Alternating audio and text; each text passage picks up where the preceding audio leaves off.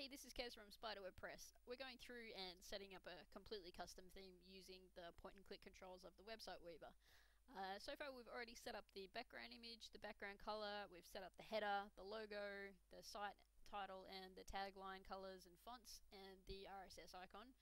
And in this next step we're going to set up the menus. So you can see here that there is space for two menus. You have a main menu and a second menu.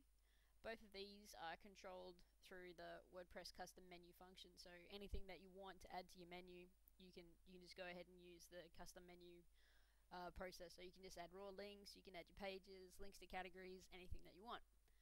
So what we need to do now is get the colors set up so that they work nicely with the way we've got the theme set up so far. So what I want to do is base the color of the menu on this background color here. So I'm using ColorZilla to grab a sample of that background color, and we'll use that as a base and then just adjust it a little bit. So if I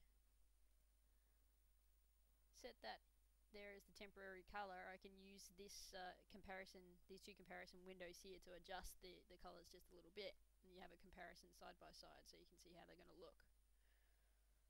So I just want to change the shade a little bit and save those changes.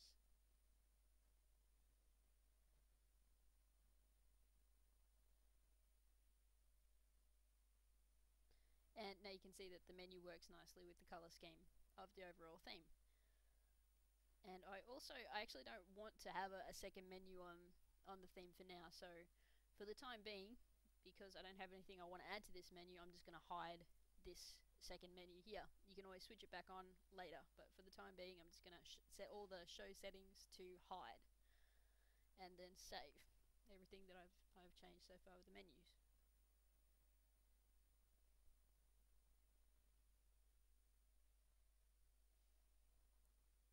Okay, so now we've got everything looking the way we want to in the preview here. Now we're going to update the actual theme.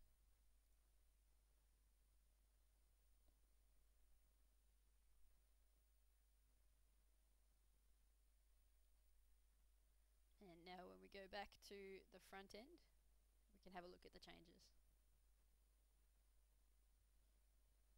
So you can see the second menu disappeared there, and the first menu now has the nice blue color to go with the rest of the theme.